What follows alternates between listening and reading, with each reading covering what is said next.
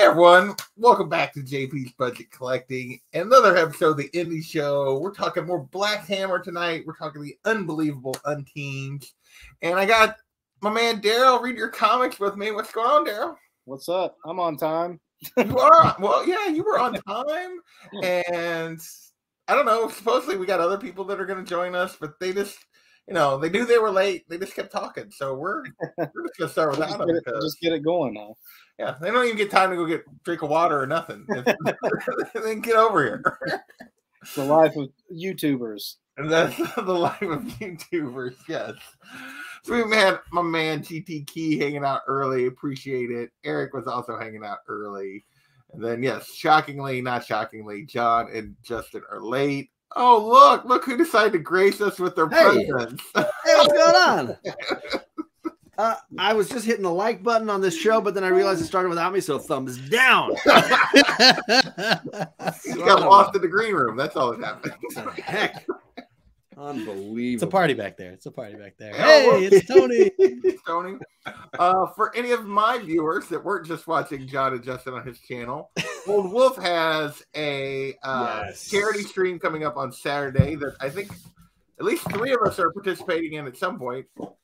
I think you and I are doing the comigories. We're doing comigories on Saturday night. We're going to stop back later and drink some bourbon.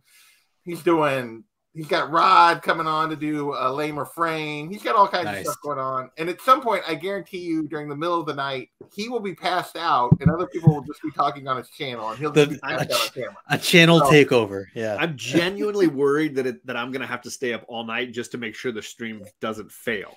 That it just doesn't collapse into calamity. Yeah.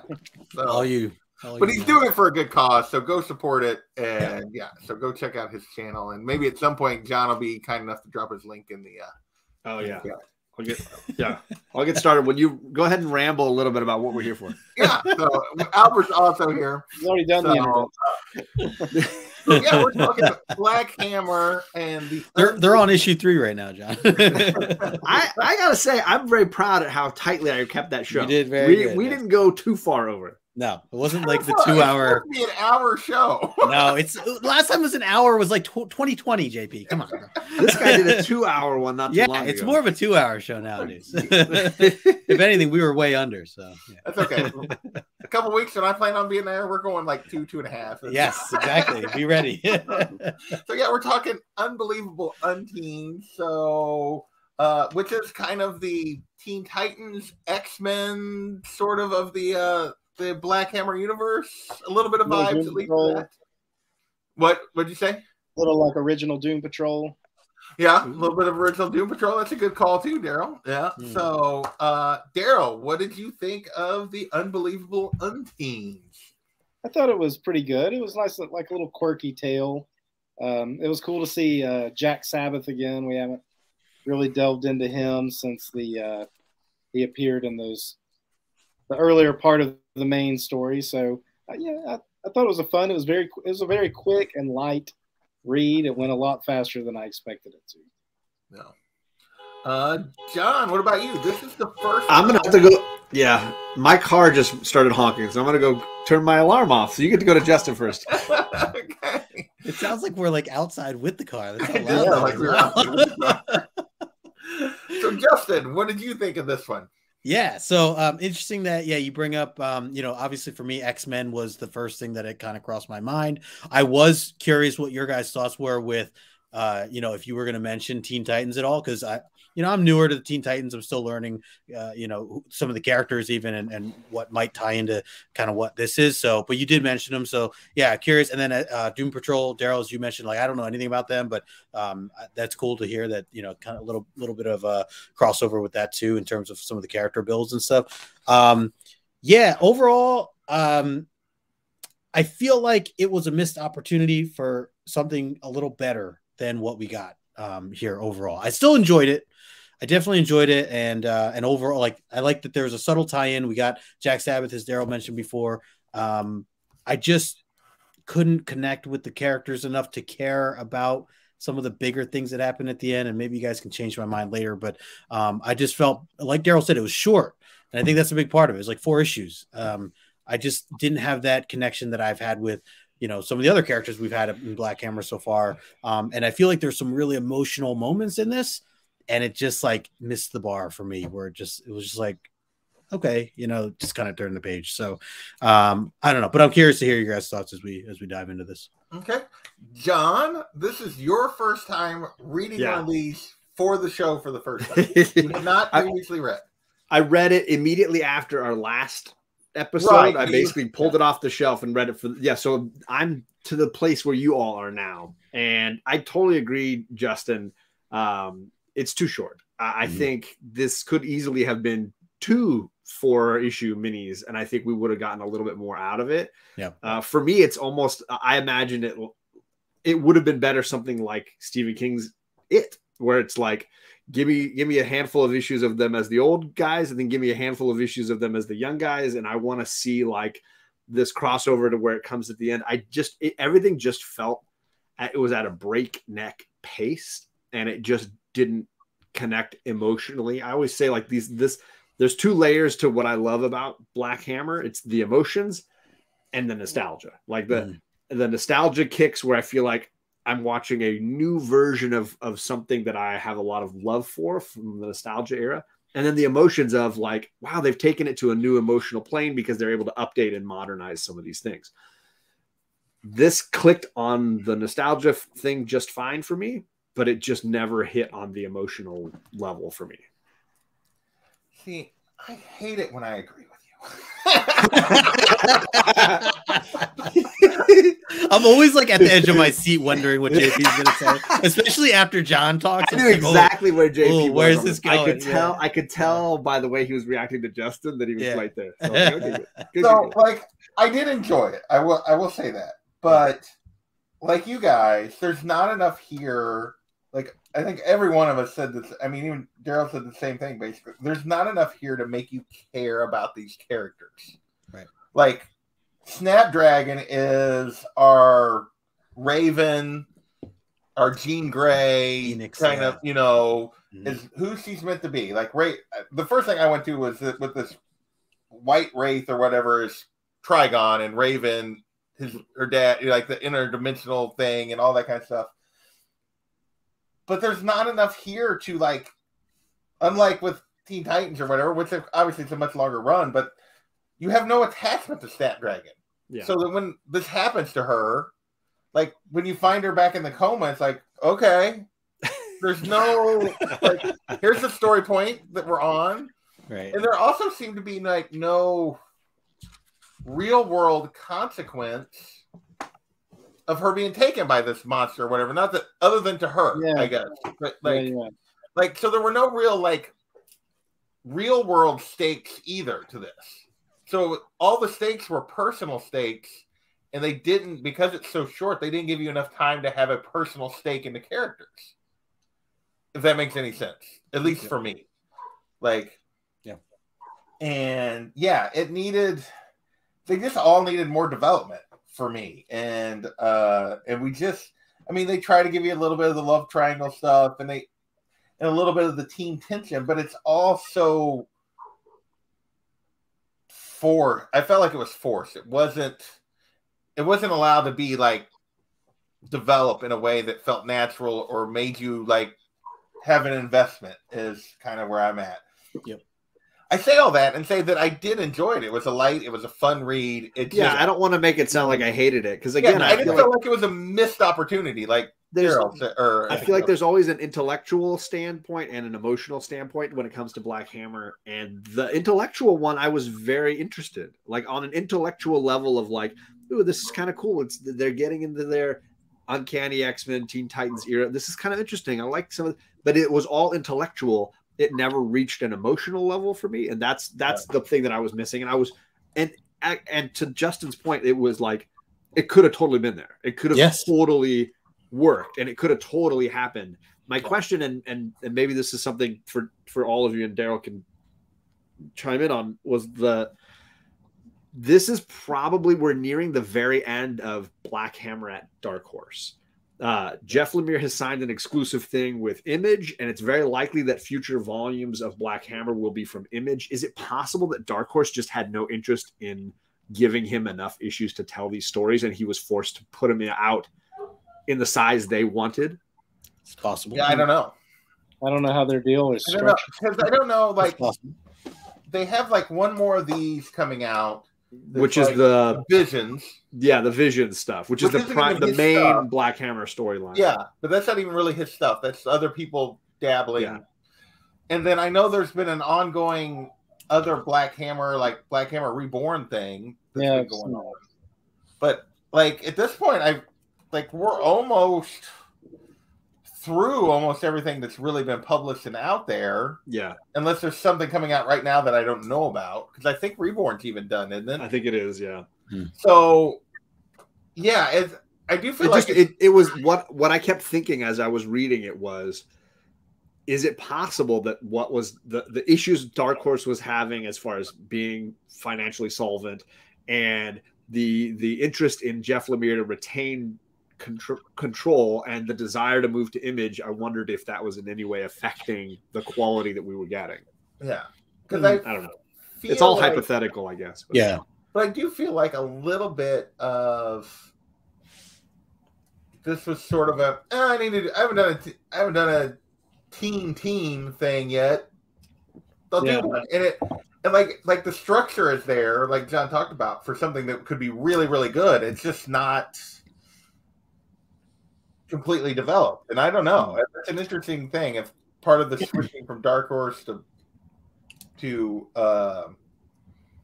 Image coming up, if that was part of it. I don't remember exactly when this was originally came out either in issues, because it's been a little while. Yeah, I want to say like 2020. I remember it being on the shelf at one point when it was first coming out, because I remember looking. I was curious about it, and someone was like, "Oh, that's a Black Hammer thing," and I wasn't reading Black Hammer at the time, and I was like, "Oh, all right, yeah, well, maybe I'll pass on that then." At that time, anyways.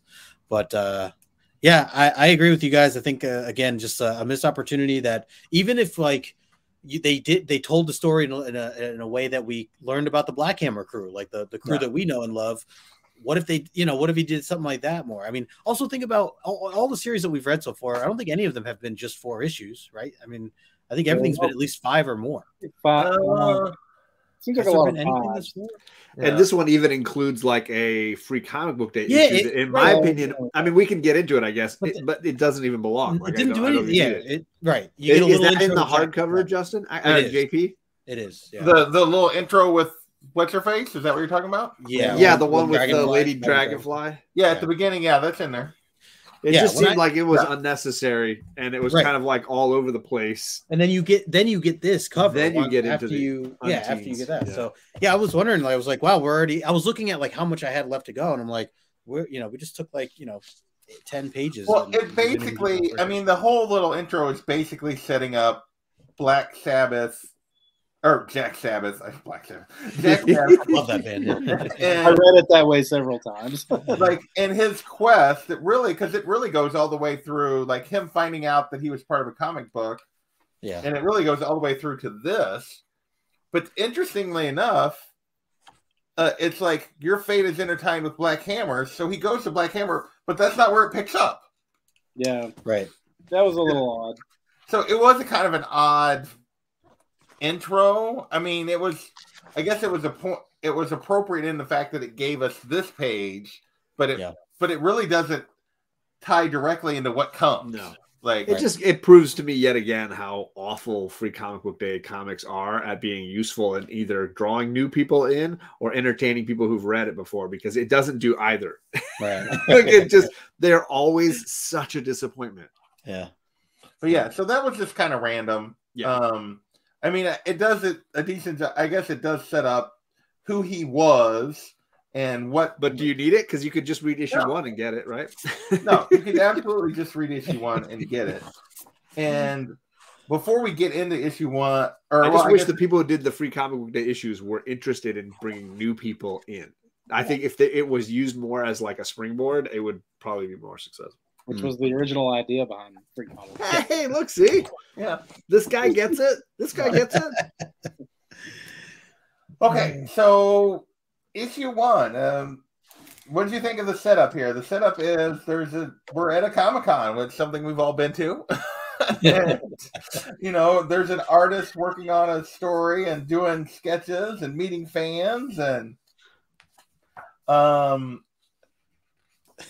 only to be interrupt when this ghost comes to visit her. What did you guys think of the setup here? Justin, I'll let you go first. So I have to say, when I'm reading the beginning of this and seeing the Comic-Con scenes, immediately my question goes, is this what conversations look like between regular fans and artists? Because mine don't go anything like that. That seems so normal and human. Like, I feel like I'm just like stuttering and like not knowing what to say when I meet like Chris Claremont, like no big deal. I'm like, wow, this, this like when John met Tom Taylor and thought he was just a guy running a booth. Yeah, and I was like, oh, that's weird. And then I was like, looked at his name badge and it said Tom Taylor, and I was like, oh crap, you're actually Tom Taylor. And he's like, yeah, I am. You're like, when's this artist coming back? I don't know if you know the art. I was like looking at the art, talking about, oh, that's really cool. Like, yeah, you even get that in here. Like, are you Jane? Yeah. Still one of the most awkward moments in my life. Yeah, so I love this beginning, just laughing at the relatability, I guess, more so than anything else. Definitely took a turn, like you said, like a complete jump compared to the little intro that we get prior to this in the Free Comic Book Day issue. So wasn't expecting that either. Also, I really like the artwork from this guy, Rubin. I don't know. I know he's done work, some of the prior art that we've looked at or read. Did he do Colonel Weird? Maybe. I don't know. It says Tyler Cook on mine. Well, there's two different artists, I think, in here. Oh, okay. I think the two sections are different artists. Okay. The one that does the Comic-Con stuff with like the dotted eyes, like I like that that artwork that we get from some of this earlier stuff. So David Rubin did the Free Comic Book Day page, but the rest of it was Tyler Cook. Oh, okay. Then this is Cook, I think. That I'm looking at. Yeah.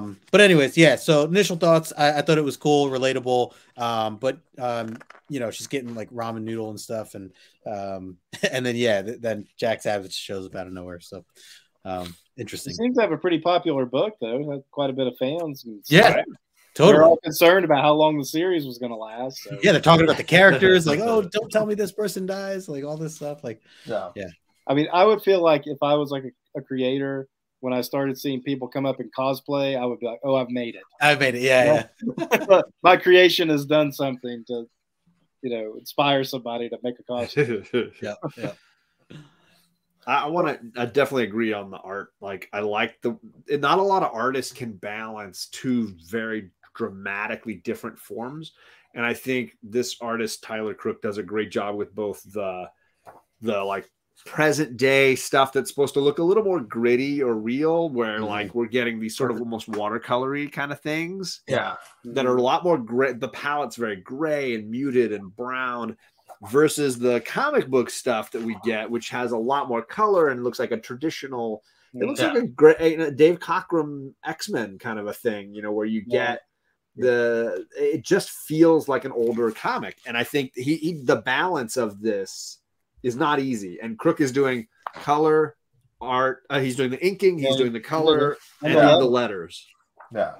Even how on some of the pages you're showing, John, like the dirtiness of some of the pages, I really liked as well. Yeah, like there's bent corners and wrinkles and So I like the art style. Again, it's an intellectual thing. It's not necessarily an emotional thing. Right. But the idea is that he has crafted something that really drew me in a lot of different times. Like pun intended, I suppose. Really captivated me. My only beef about the comic book style of it, like where it's in the comic book as the young, is she's a young creator. I mean, she says she's only like 30-something. But when we go to the comic book pages, it's almost like they're trying to do like a silver, early Bronze Ages style. And the comic page, too, is even aged and like beat up, like it's, I didn't even think about this. That's a great point. It's still a cool style and everything. I mean, like aesthetically, it's pleasing to read the book, but like if you start to apply that little bit of logic to it, it doesn't really look quite like this, but it should. just dawned on me as well. That's very interesting. Instead of making it like a new book, it is very much like an old book. Because it should. Because if she's writing it now, she's it should writing be a modern comic. But I didn't. This is really dawning on me for the first time. Yeah. No, that's interesting. I hadn't really. That really didn't register for me either. It was just, I was thinking, old school comic and then the modern thing. But you're right. They do like age the. It was not. Well, it's '90s, I guess. So it's the kids were beating up on it. Kids were taking care of them yet. So, what about you, Daryl? What did you think of our introduction here to this little world as we get started? It gets the story going. Like, I guess it was a little confusing to go from the free comic book day thing to this. You're just kind of lost as like, wait, what's going on? So he's visiting the comic creator or the comic he's in, and then it's like, oh, she's writing comics about their past and doesn't remember. So, there's, I guess you might say, a little cliche to it to some degree, but it was interesting. I mean, it got the story going, the light breeziness, and it goes fast. I mean, he visits her, convinces her, and then, we get the little flashbacks, and then all of a sudden she's firing up her powers, and we're on to the next issue. We'll say, John showed that page earlier, but that page where she right, her powers is really, really well done. That is excellent art. So agreed. And it's almost like the coloring on that particular page is almost a blend of the modern grittiness and the comic book style. It's like it's like in between a little bit. So no, I would agree with that. The way they do make it a little more of a shift between the two styles. I think you're right. And hats off to the artist, since he did do all of the art for that stylistic decision. Lefty, I'm glad that we got you checking out Black Hammer. I do think it's a universe that's not like any other, and it certainly is something that I think has a little something for everybody. Even if Unteens isn't like the greatest thing that we've ever loved, I still think it's an interesting universe to explore, and especially if you have love for any of these. We mentioned Doom Patrol, Teen Titans, Uncanny X-Men. There's definitely a lot that's being mined here, for sure. And and I think so. Yeah, the first issue is really about him finding her and finding Jane and helping her remember that what's the story she's been telling actually happened, and she's been actually writing about her life and that she has powers. Yeah. And then with this, we kind of get into the second issue. Really kicks off with our main kind of flashback, or the start of our main flashback, and what little of the team we get. And this is where I think was the missed opportunity, because this goes for 1, 2, 3, 4, 5, 6, 7 pages before we flash back to the beginning. And that should have been like an issue at least. An issue. 2 issues. Yeah. I mean, an issue even if you were going back and forth, like one issue in the past, one issue current, like if they'd have done something like that. Agreed. Just that little bit of expansion would have really helped for me. I mean, I realized they jumped back to the future and then they jumped back to it for a few more pages. But I mean, I think it was 7, and you get 8, 9, 10. I mean, there's only 11. There's only total maybe 15 pages in the past of the comic book. And it's there's just not enough there. But I mean, it's well done. It's just not enough, at least for me. What did you guys think of when we do get the past? What did you think of the background? John, I'll let you go first this time. I mean, I got a ton of Uncanny X-Men vibes early on. The training room that's the danger room. Right? Danger room, yeah. The Professor X is the dad. The big Russian guy that can turn his body to be an invulnerable form. Very much a Colossus kind of guy, but it's diamond and coal. He's split down the middle.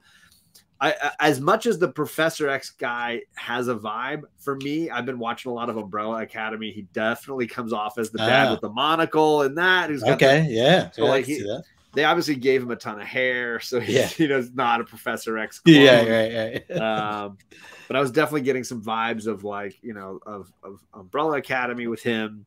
And, you could look at the guy in Doom Patrol. I have never read Doom Patrol books, but I've seen the show, and there's the guy who bringing them all together.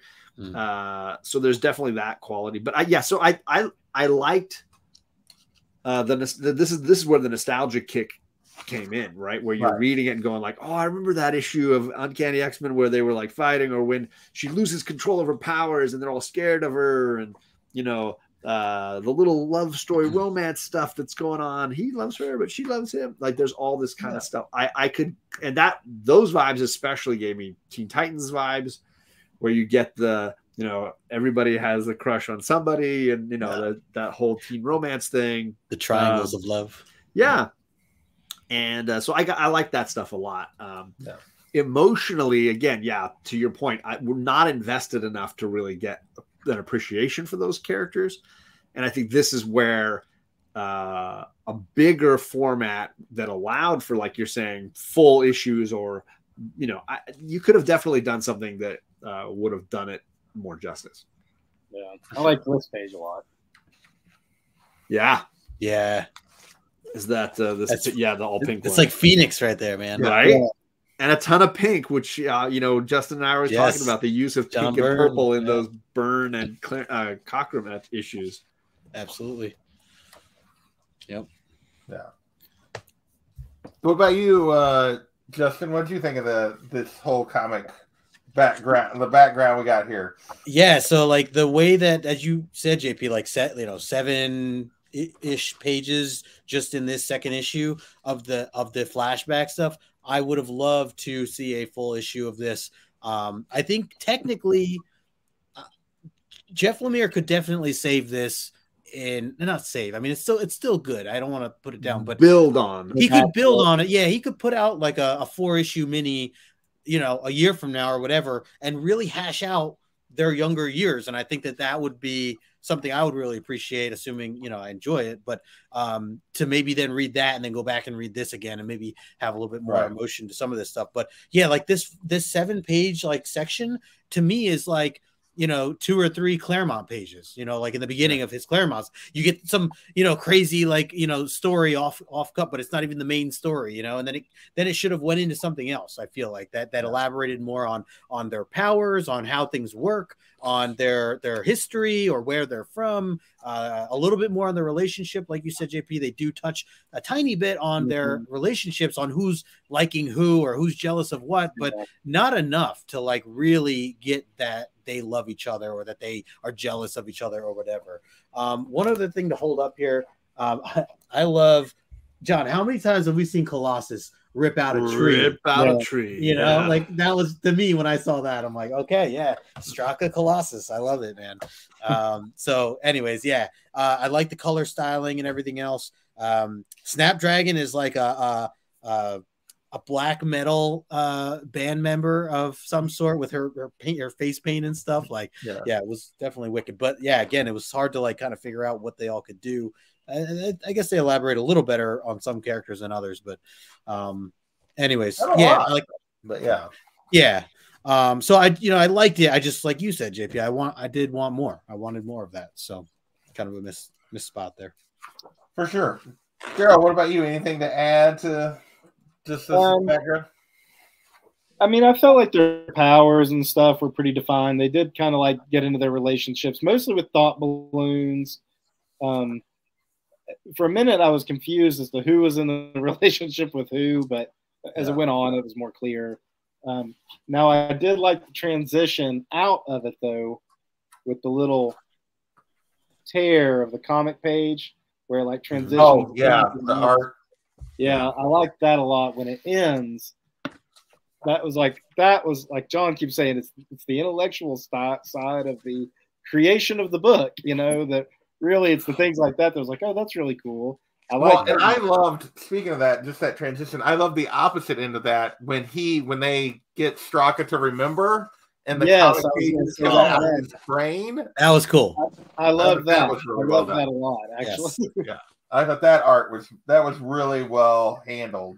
that was something like I haven't really seen that done before. You know, like, I mean, there's been plenty of books in the past that are kind of like this.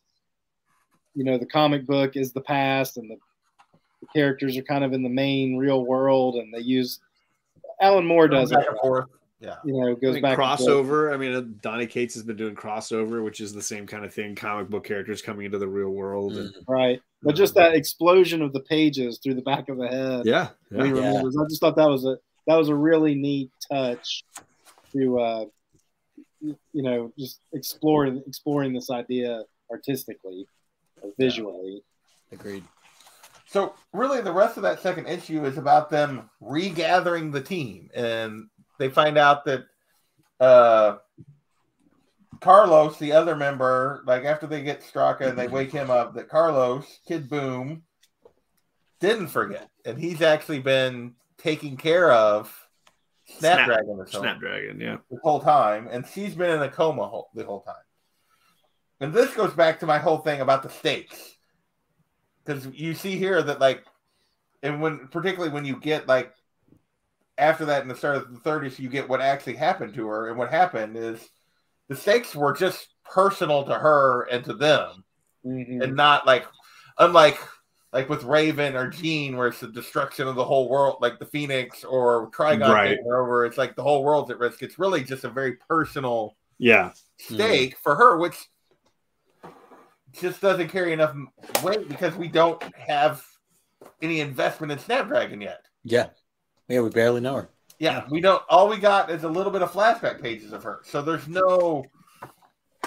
The investment you have is secondarily through Jack, but in some way that's just his guilt too. That's just his guilt, and it's like, and really a lot of it is sort of his arrogance brought a lot of this on in terms of his guilt and stuff. So what did you think when we see the events that actually led to this, to where they're at?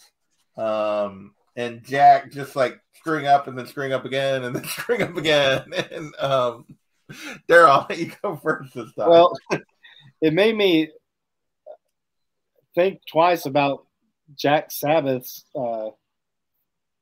thought process. Why does he keep trying to do this? Like, and then even after, when they come back, he's still like, we've got to do it again. But like you were saying, though, the stakes, it's just like what do they call it? The white wraith or whatever. Yeah. Which isn't white nor really a wraith. But anyway, you're like, he keeps calling her my bride, come to me, my bride, and like I have her and all this stuff. You're like, oh, he's got some big plans for having her. But yeah, it's like, no, he just gets her, and in the real world she's in a coma. Everybody else forgets and goes and lives like 10 years of their lives just in the, mundane life. I guess that's the stake. So wait, go live a mundane life. So Daryl, this doesn't scream white wraith.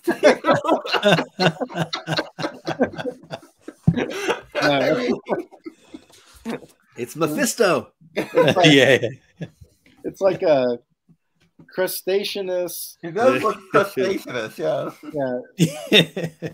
So nothing about. I mean, it has a skull face. I guess that's kind of wraithy, but it's it's funny because Justin and I in our omnibus for X-Men have just read what I think is one of the stories that is inspiring this sequence, which is the creation of magic, right? Ileana Rasputin and Belasco and the Devil. Yeah. What's that?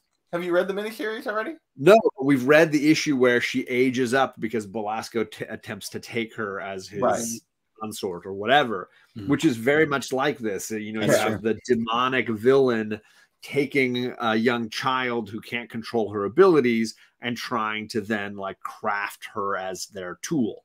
And the heroes rushing to rescue her and bring her back. And so there's definitely some of that Ileana Rasputin character here as far as that story. But of course, they're melding that with, like you say, Starfire or the Phoenix.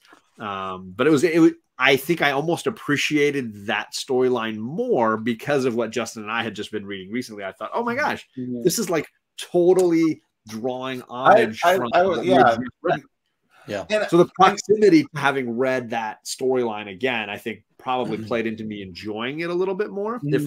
If I had, let's say, if we had read these issues a year ago before I had written back, I may not have remembered it as freshly and then therefore not connected the dots as easily. Yeah, right. It's a good point. No, that makes sense. And I didn't necessarily connect the dots to Magic, but you're right. And in some ways, this is closer to Magic than it is to like Raven, because Raven, he's like, it's her dad and he's trying to use her as a conduit to come into our world. Whereas that guy was like trying to steal Magic into limbo. And like, so she was stuck there. Yeah. It wasn't, again, it was a personal stake there, like this is, as opposed to a wider worldwide stake kind of thing. For sure. Didn't he want to like end up using Magic though to get out himself? Wasn't that? I'm sure eventually that was it. Yeah. Anyways, it's just, I think the proximity to reading it made me enjoy this more. It was like it fueled the enjoyment in this sequence a little bit for me. See, when the second I saw this demon guy, I was like, oh wow, here we go. We just read this. Yep. No, you're right. Justin, what about you? What did you think of this whole sequence?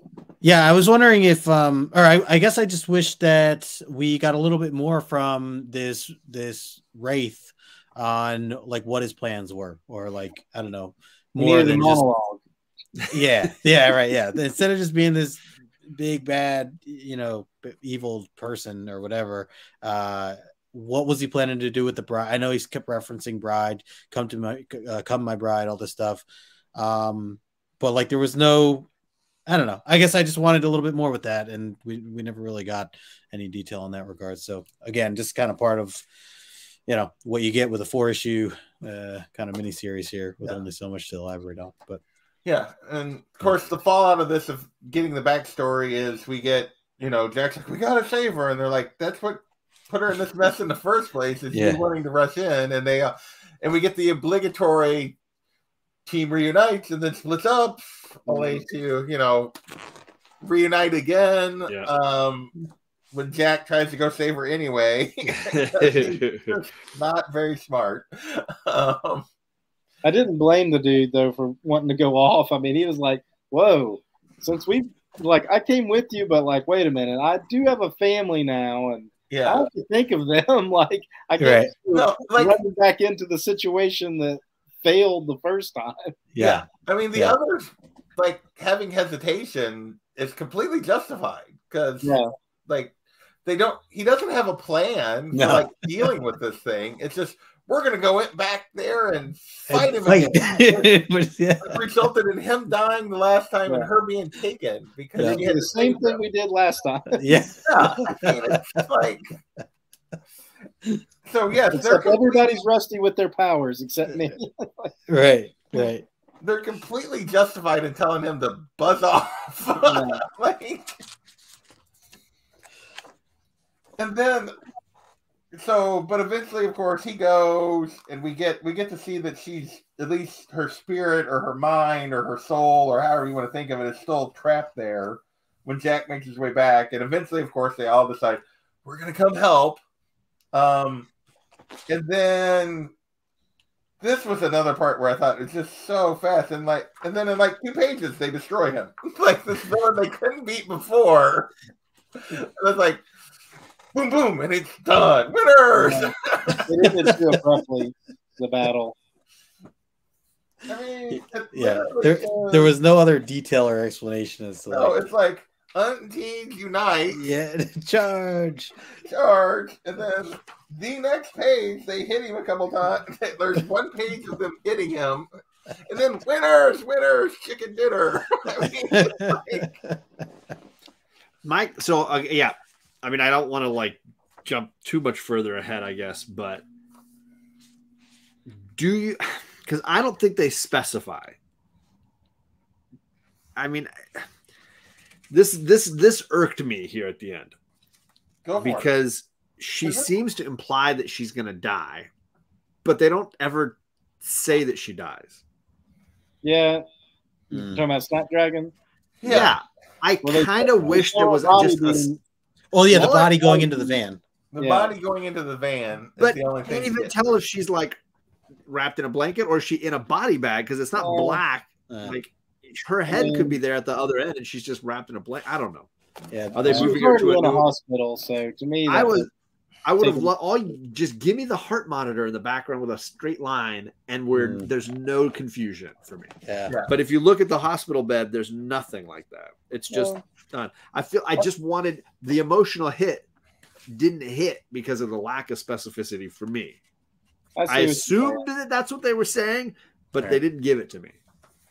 And again, I wanted more. I wanted this scene. That scene could have been the line. They could have showed that moment. That scene should have had us weeping. Yeah. That they do all this for her. Yep. But it's really just to allow her the chance to die. Yep. Yeah. And that should have been an emotional kick.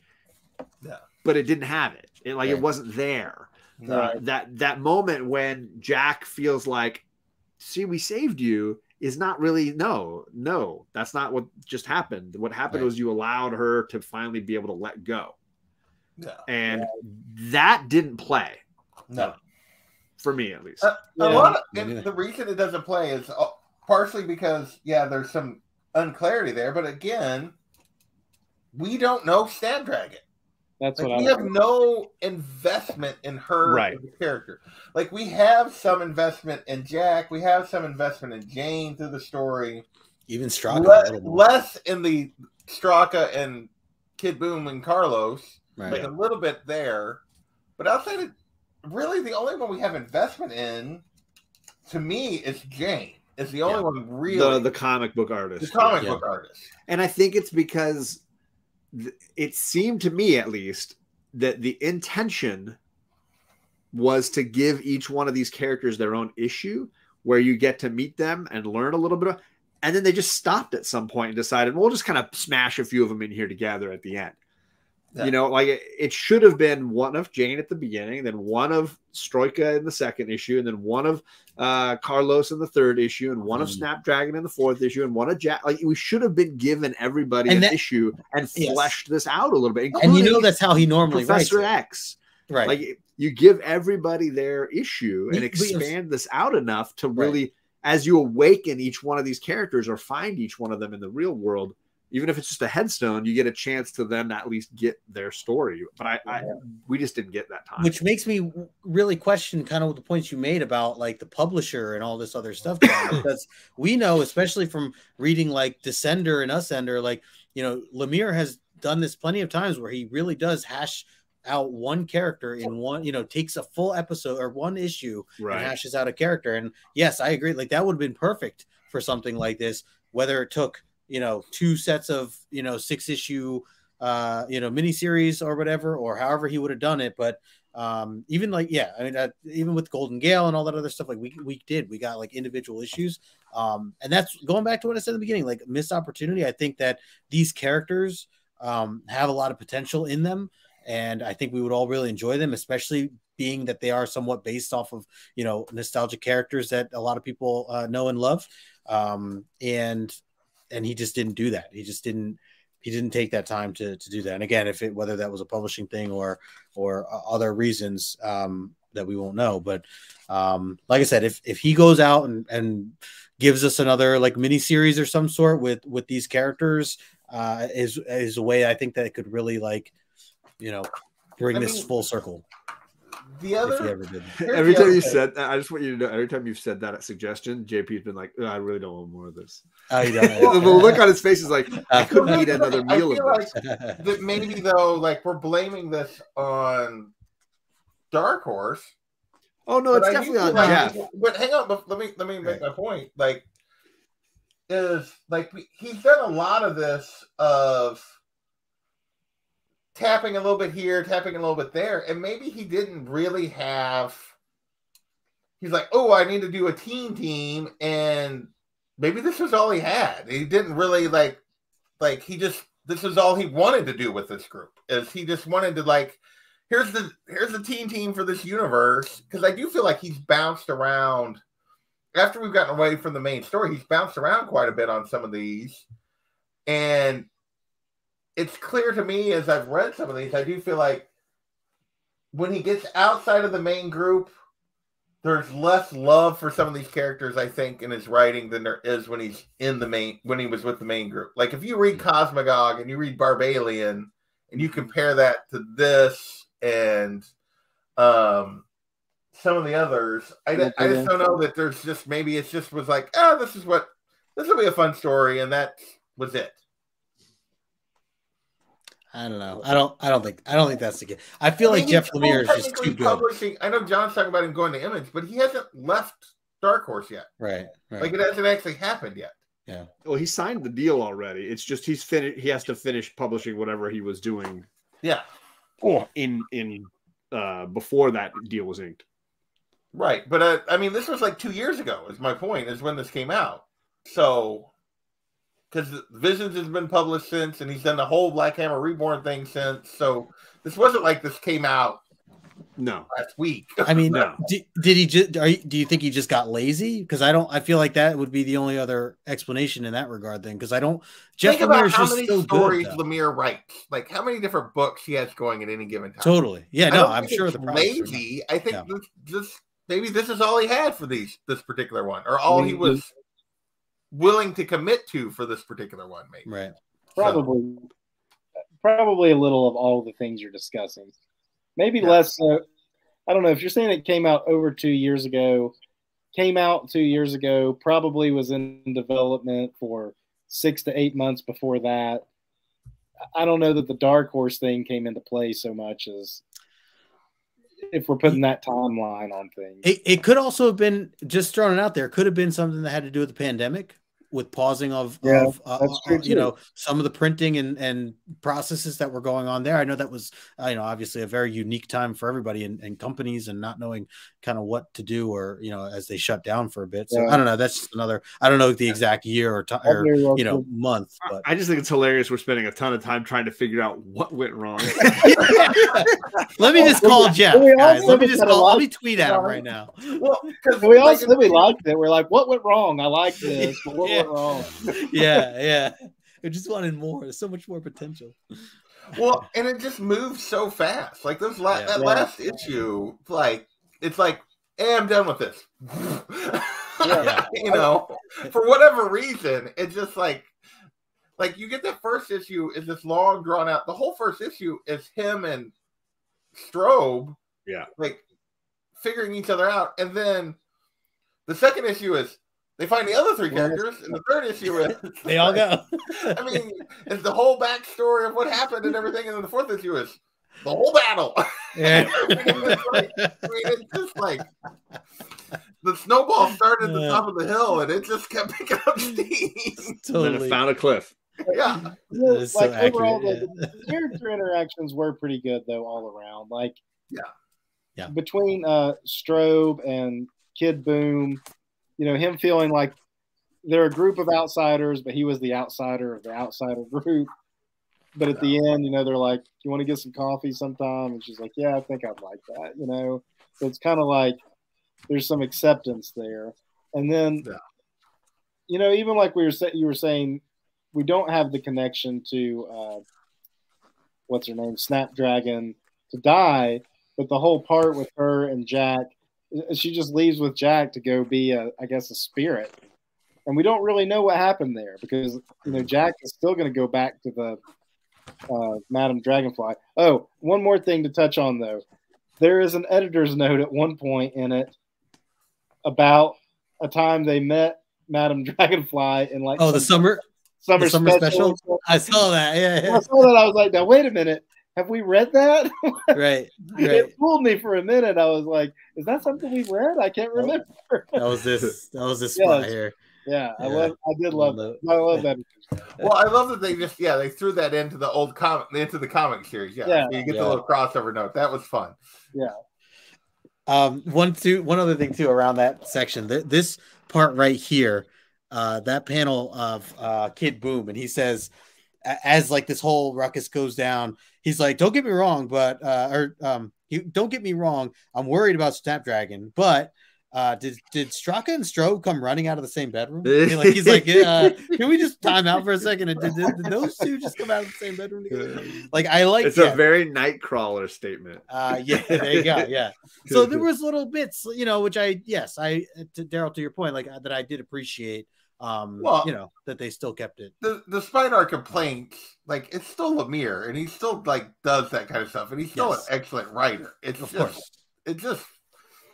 just left us all wanting because it felt like it had a ton of potential and it didn't live up to all of it. So with that, any final thought or anything else you want to bring up before we go to our final thoughts on this? Any other? When I meet Jeff Lemire, my first question is gonna be, "Were you sick? What the hell happened?" It's gonna be, "What the hell happened?" Listen, you're great. I love you, but as good as we thought it was what gonna happened? be. Yeah. He's gonna be like, who is this guy? Can we get him out of here? I'm no good comp. Come on, man. I talk about I tag you and everything. Well, when I meet him, I'll ask that question and I'll be like, I'm no good comics. Yeah. You go. Yeah. It's KNOW. No, like, I wouldn't do that. Block this guy right now. Justin, I wouldn't do that to you. John's Comics with Kids. Like, my name is JP. I mean John. Yes, you screwed up all of Black Hammer. All right. Final thoughts. I'll let Daryl got to start tonight. I'll let Daryl start us off on our final thoughts here. Yeah. Overall, I thought it was good. Like it was a light, breezy read that I enjoyed it overall. But I do agree that it was missing some of the deeper